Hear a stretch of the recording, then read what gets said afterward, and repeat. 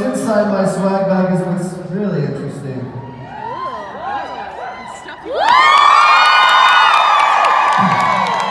I told him, if you're gonna have me go first, I need goodies. Because the first thing is the lead-off batter, and you gotta warm everybody up a little bit. So I wanna know, only amongst the silvers, because I know there's a few golds, platinums, and even some diamonds hidden in here. Just amongst the silvers, I want to know who's been a member the longest as a silver. So stand up if you've been a member more than 5 years and you're a silver. More than 5 years. Alright, more than 10 years. Stay standing. More than 10 years. 10 years? Okay, well, let's see, there's a few. Okay, more than 15. Anyone standing? More than 15? More than 16, 17, 18, 19, 20. You're 20 years? 21, 22. 22 years? 21 years? How many years right there? 19? Who can be 21 years as a silver? What are you at? You're pointing at nobody. Okay, 21 years, come join me up here.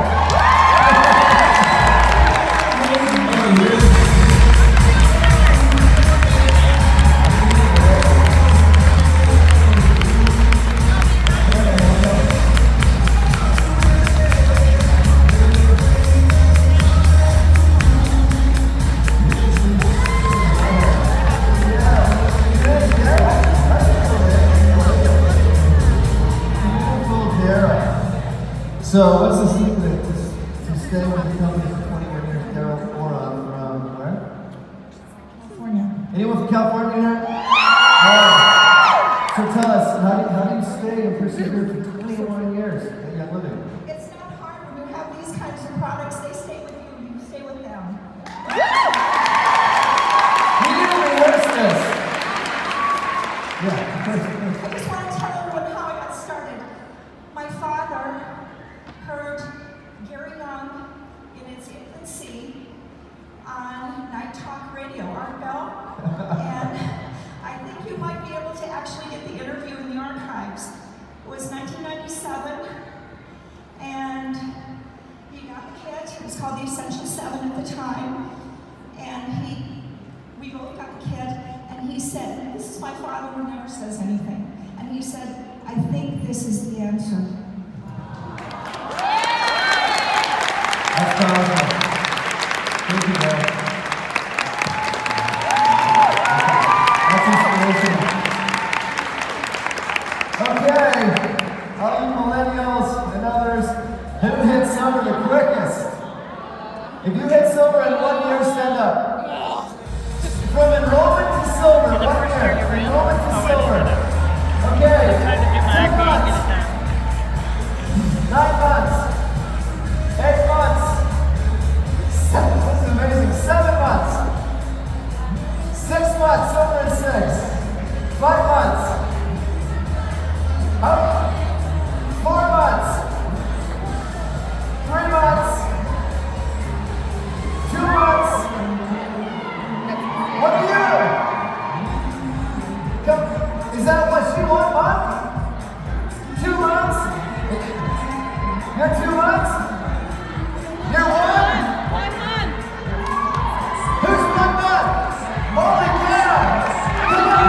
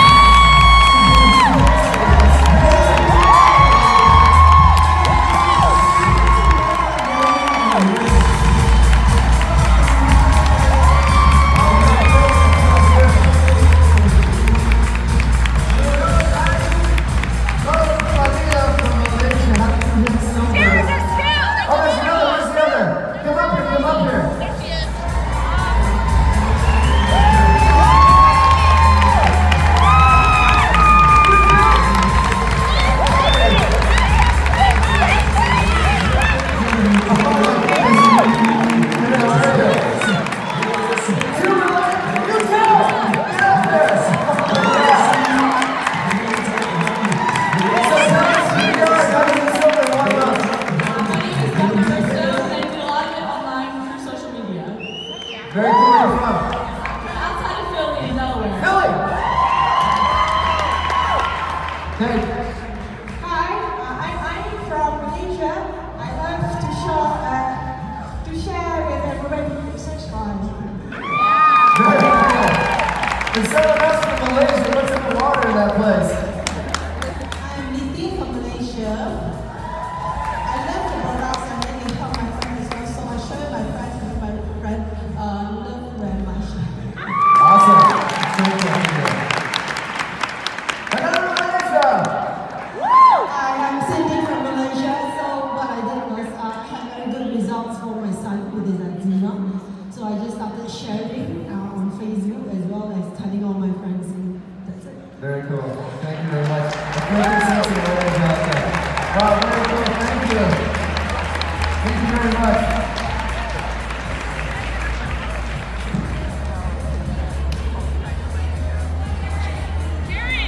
I didn't hear what? I thought I didn't hear roll. Oh my goodness.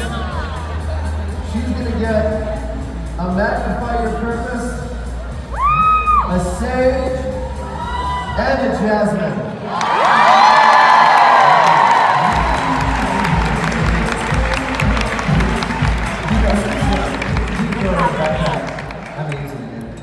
All right.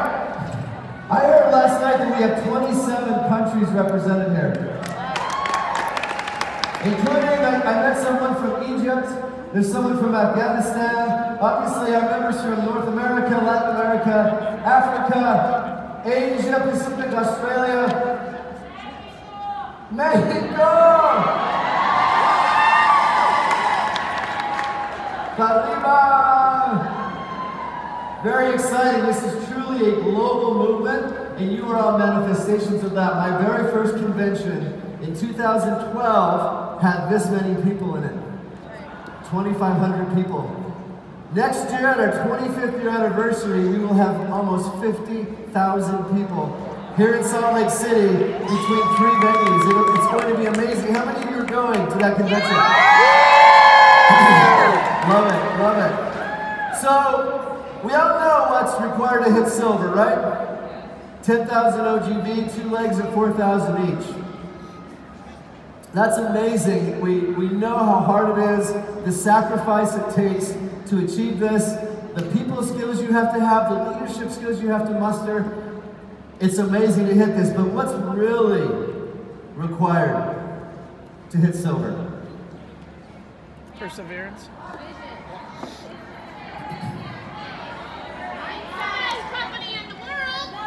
All of those things. The great products, the passion, the vision, all of those things are amazing and got you here today. We've identified, working with some outside consultants, you guys know Darren Hardy? He wrote The Compound Effect, you all got a copy of that. We've identified some of the key traits that individuals possess that reach this rank and what they have to magnify to get to diamond. And remember, these traits are individual. Yesterday at the farm, I talked about what's required of a team, a high-performance team. Do you remember Project Aristotle? Who can tell me the 3 things that are required based on the research done at Google? Hold on, she's standing up.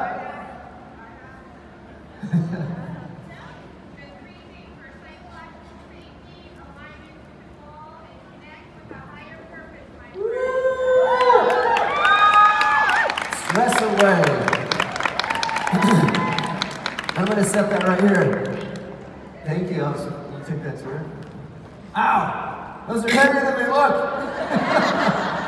3 things. Psychological safety. What's the second? Alignment with a goal. And the third is connection to higher purpose. That's what the team needs. Today we're talking about what individuals need. The 5 key leadership traits. Number 1, confidence. Confidence. Certainty in what we have, what we possess as a company, how it can change lives, and the conviction to carry that in the hearts of other people. People's pocketbooks aren't tied to their brains. What are they tied to? Their heart. Their hearts. They're tied to storytelling. It's hard in a post-compliance world to share some of those stories, even though I heard one up here. Love it.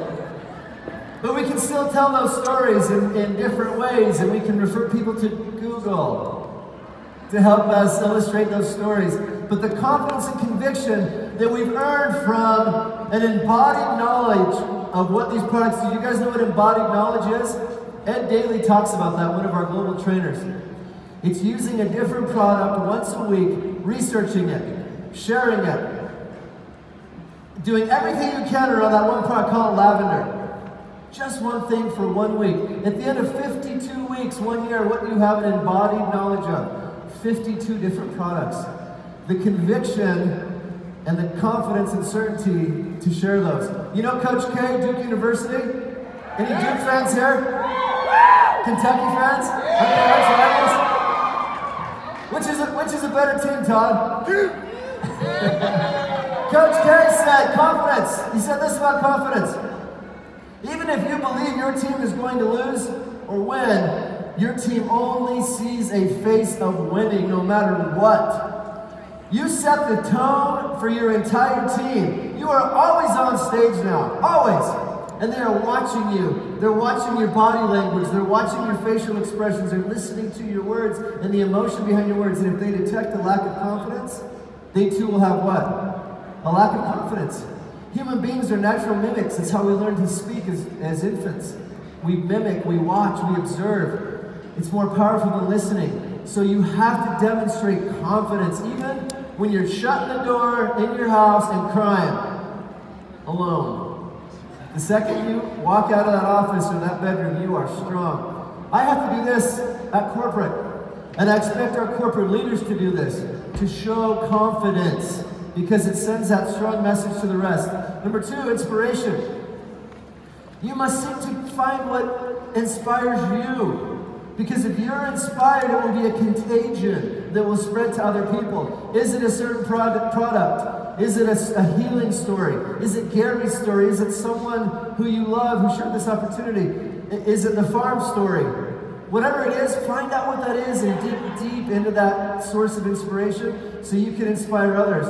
You must be purveyors of hope.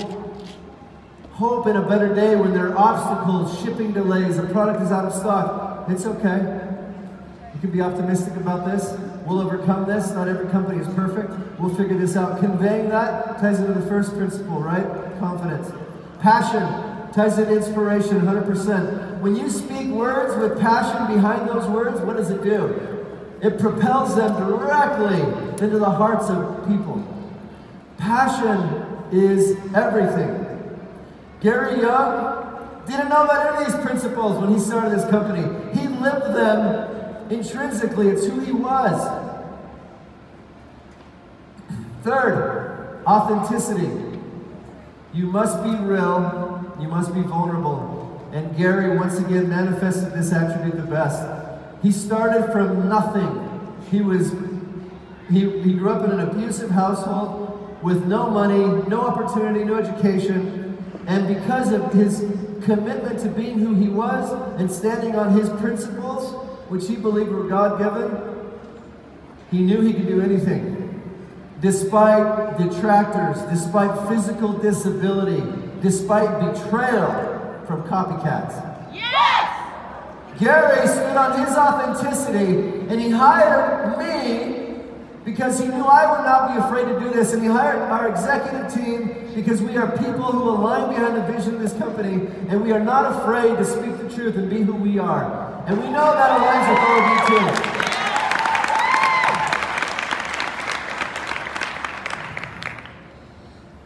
Number 4, intuitive. This isn't an intuitive leadership principle, but it's so important. This is having the emotional quotient, the EQ, the emotional intelligence to be able to read your team, to know what they're going through, to be able to, this ties into the last slide, to be vulnerable, to share your weaknesses. It's okay to be flawsome, to fall forward and to make mistakes. Even at corporate, we talk about how we want to create a spirit of innovation at corporate. And if you're innovative, you're going to make some mistakes, and that's okay. We want people to have the power to do that. Are you watching your team? Are you paying attention to the vibes of your team? Do you know when someone's suffering? Do you know when someone's experiencing an obstacle? Is your team full of patriots for Young Living? Loyalists? Or do you have some mercenaries in there? Mercenaries are consumers who come for the money, the short-term gain, right? Patriots are lifelong fans. Can you convert those mercenaries to be patriots? Are you aware of what's going on? Are you empathetic to their needs? You guys know all this. That's why women lead this business, because these traits are natural to you. Dudes, we got to learn about this. I met one guy at the farm yesterday who hit silver on his own. That was the big deal. Where is he? He's out there somewhere. But there was a hole. He's over there.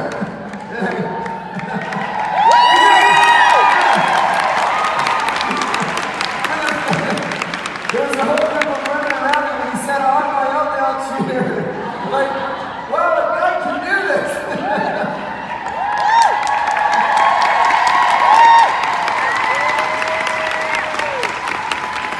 So, just really quickly, you probably regret telling me that yesterday. Really quickly, tell us how you did it as a guy on your own. And I wasn't stacked either. I just want that out there.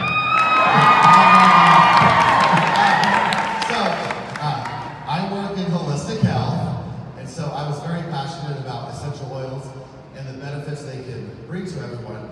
And I mostly focus on using, in my therapy, I mostly focus on helping people go into like vagus nerve, parasympathetic. So I use oils as soon as someone comes in. We get an oil, we like release, and we say a mantra, and I make them do 6 big breaths through their nose, out through their mouth to trigger their vagus nerve. And then every time I use an oil, I talk about it, and then as we do it, people would say, "So that oil you use, what was that release? Like, can I just use that anytime I want?" I go, "Oh, of course you can." But there's a lot of other oils you can use too. And let me tell you about this starter kit. Then you need the kids, you need the oil. So tell me, how do you sell people on lavender? So, lavender, the Swiss Army knife of oil. So the first thing I say is I go, if you don't know what to do, what oil to grab, you put lavender on it and then you figure it out. Joy. So Dr. Mary Young almost made this love. And if you want to fix anything, go to a place of love and you can work it out. This whole thing is oils, it's up the French use this for, I'm not going to say FDA, but yeah, I say my class now. How do you sell that? Chiropractor in the bottle. Well, when I use Valor, I used to go to Native Americans and I talk about how they used to think disease and everything lived in the spine. So I tell stories a lot. And how if we use something that supports our body, then those things like disease or demons or, I use the Native American stories. I say they can't creep in. So if we're always supporting our frequency to be high and our natural energetic levels, we don't let things like fibromyalgia or things creep into us on a spiritual level, because a lot of things can get through us through stress, right? So these help you live a higher frequency life and bad things don't get into your body. Okay, I'm gonna throw in easy ones. I got a hard one for you. Okay. How do you sell people on acceptance? Acceptance. None of these oils are hard for me. Because acceptance is, this was our free oil a month ago or whatever. So anytime, 300 free oil. Yes, and so there was actually a lot of stuff about acceptance we learned in our divine droppers. I'm under Kelowna and Bonnie. So I'm in San Diego. My line is a lot of yoga, massage therapist people. So we love these kind of oils. We love the spirituality of them. But acceptance is take acceptance oil, put it on you, and tell yourself, I am willing to accept what the day brings to me because I know I'm strong enough to overcome anything. All right, you can keep all those going. Thank you. That was awesome. That was awesome. And now you did it on its own.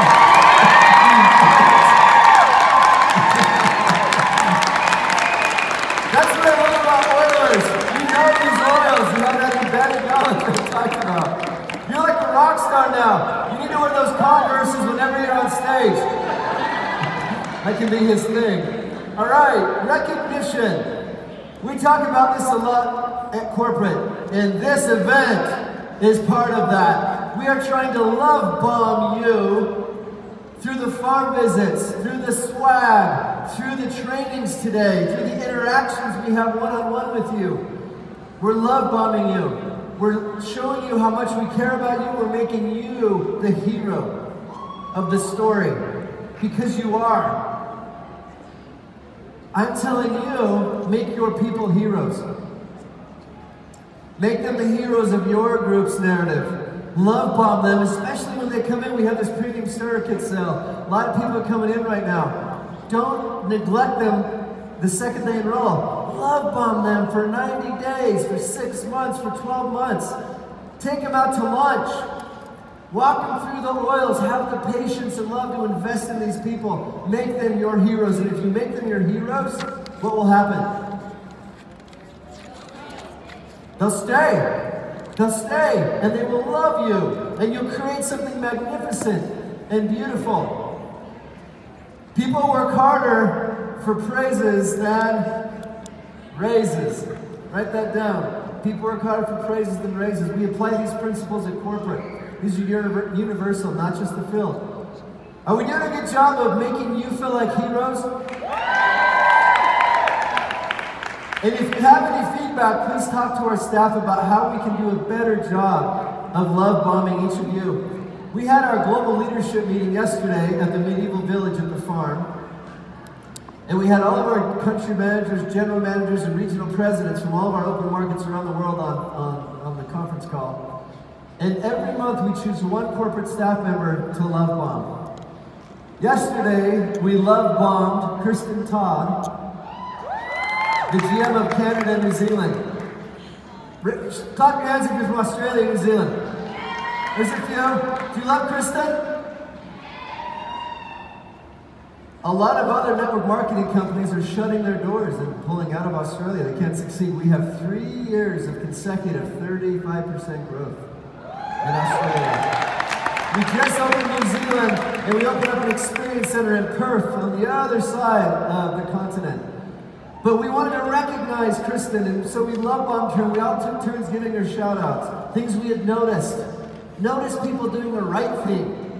And we love bombed her. She wore a pink dress, and I remember her face was just as pink by the end. And she was smiling from ear to ear. Take time to recognize your team members. In your monthly calls and your weekly calls, I know you all, a lot of you already do this because you're sitting here today. But think of ideas to make your people heroes. These 5 leadership capabilities combined with the Project Aristotle I talked about yesterday are the foundation for what I'm going to talk about next. And that is taking Young Living to the next level. We believe, I believe, we can be a force for change and good for billions of people. Not just the 5.6 million we have today. We know we can reach every household and fulfill Gary's dream if we apply what we've talked about. And this is the foundation business plan for that. This is our 5-year pledge to you, to us, to Gary's vision, and to the world. How many of you have seen the 5-year pledge? We pushed it out on some social media. In the next 5 years, and every executive at the company has signed this pledge, including Mary. In the next 5 years, we have one powerful pledge to accomplish 5 amazing things. If we do this, every single one of you in this room will be a Royal Crown Diamond without question. And I want you to clap for what makes you the most excited out of these 5 key performance indicators. Number 1, and by the way, can you see that gradatum ferociter at the top? It's a Latin phrase. Who knows what it means? Gradatum ferociter means step by step, ferociously. Step by step, ferociously, we will get oils into every home on earth. Number 1, notice our top goal has nothing to do with money. None of these goals have anything to do with money for corporate. We're not built on a foundation of profit. We're built on a foundation of love, like I talked to you about yesterday. Our movement starts from the heart. Number 1, empower 5 times more people through the Young Living Foundation. We impact We impact 250,000, mostly children right now. But this will allow us to impact 1.2 million. These are little boys we rescue from an 18-year life expectancy in the slums of Kampala, Uganda. These are little girls we rescue from sex trafficking in Cambodia.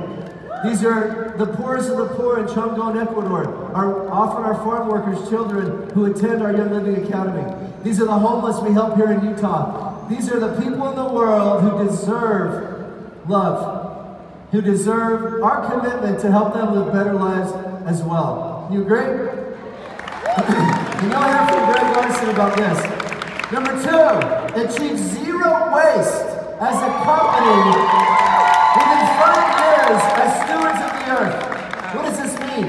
We reduce, reuse, and recycle everything. The farming byproduct, the chips we recycle at the distillation. Have you all been to a farm? You know how we have chips that come out? We're turning those chips through a proprietary process at Mona, and then we're going to expand elsewhere into soil, into peat. So the chips will go back into the soil that we form organically to bring you the oils that you need. On top of this, to offset our company's carbon footprint requires 10.6 thousand acres of trees. Right now, between our Australia Sandalwood farm, our Hawaii Sandalwood farm, Northern Lights, and our farms in Idaho, we're getting pretty close. Our goal in this is to be a carbon neutral company in 5 years also. That's a huge thing. We're moving into our new building. Did you see it on the freeway as you drove down? That building is Green Globe certified and LEED certified, the only building in the state of Utah with double environmental certifications. We want to lead in every way. Wellness, purpose, abundance, and making our planet a better place. Next, reach 5 million additional households in 5 years. 5 million additional households. This is all of you. And this is us providing you the tools, know-how, education, inspiration to be able to reach those households. Next, develop at least 5 new corporate and partner farms per year for the next 5 years. We have 18 right now. This allows us to secure the oils you'll need for the future when we're in all these homes. And it allows you more abilities to visit the farms, to get your hands dirty. We want you to plant the lavender, to harvest the lavender, to distill it, and to take that sacred little bottle of oil back to your families, knowing exactly and transparently where it came from. What other company offers that kind of transparency? Honestly, none. This is a huge deal in today's world. Vertically integrated farming that's totally transparent. And we'll add more and more and more to that portfolio. Next, this is exciting for you. Open a minimum of 5 new markets per year for the next 5 years. And I'm going to tell you what the 5 are next year. Do you want to hear them? And I'm going to tell you because I want you to start preparing to go into these places. So in the world of social media, there are no boundaries. The world is flat, correct? So you can do this. Number 1, Brazil. Colombia is a mix of this year and next year. There's our Colombian. She cried when she heard it yesterday. Macau. I'll cheer for Macau. Panama. South Africa. Our first opening in Africa will be South Africa. Very exciting. What did I miss, Todd? That was 5. And South Korea. Somebody tried to throw Peru in there. Peru will come eventually. What other countries do you want us to open? India? Where else? Jamaica! I love that. Where else? Russia? Trinidad? You're just throwing islands you want to go to. Where? Yes, you know what's interesting? There's a group booming in the Cayman Islands. Anyone here from that group? You? Oh, she was stretching. Anyway, you see these clusters of people all over the world who are embracing us. This is our 5-year pledge. Can you agree today to help us accomplish this in partnership? We can't do it without you. I'd like to end on this note. This is a painting based on a photograph I took. I was up at Highland Flats Tree Farm at our winter harvest. How many of you participated in that experience? It's awesome, isn't it? You go up there, we cut down the balsam fir, the blue spruce, we pull them out with horses, and then in the spring we go back and we replant those trees, right? Cycle of life. But this is the first time we distill blue spruce. And we were all exhausted from a day of harvesting. The snow was up to our knees. Gary has us on these machines all day and all night, swathers and I don't even know what they're called, cutters and all these things. But Gary wasn't there for dinner. And the camp cook couldn't find him, and she said, hey, JT, will you go look for Gary? So I go look all over the camp, I couldn't find him. I look out at the distillery, and I see a little light on. So I threw on my boots and my coat, and I waded out through the snow. It's like 11 o'clock at night. And I walked down through the distillery, past the cookers, and dropped down the stairwell to where the separator is, what you see there. And there was Gary, sitting on a barrel, staring at this blue spruce oil with the biggest smile I've ever seen, by himself. And I thought, this captures the magic of him and the magic of us. This sense of childlike curiosity. He's seen that 100,000 times in his decades of oil distillation, but every new distillation was just as exciting as the first. And he had this grin, and I took that picture, and then we had that painted, and we gave it to Gary a couple of conventions ago, and that's hanging in our will call. But that's the heart of the man who we tie our legacy back to, Gary. And I would challenge all of you to never lose your sense of childlike curiosity that got you here. That first experience you had when you opened that Valor, when you had that diffuser, do you remember that feeling? The first time you were healed or you saw someone else be healed from something? Cherish that. Don't forget that. Let that empower you and your teams to push you to the next level. Sound good? Okay. I have the incredible honor to introduce our next speaker. Young Living has a new brand ambassador who you may have heard of. She has been the public eye for 20 years, starring first in the 90s in a series called Sister Sister. And she is an icon now, has 12 million followers on her different social media platforms. But what her passion is, and the reason we have partnered with Tia Mowry, is because she loves oils. She is part of our tribe, and Tia and I struck up a conversation on Twitter messaging 4 years ago that has led to her becoming a brand ambassador for our company today. She's a mother of 2, Cree and Cairo, who are little oilers, and she's passionate about our company. Without further ado, I would love to welcome to the stage our newest brand ambassador, Tia Mowry.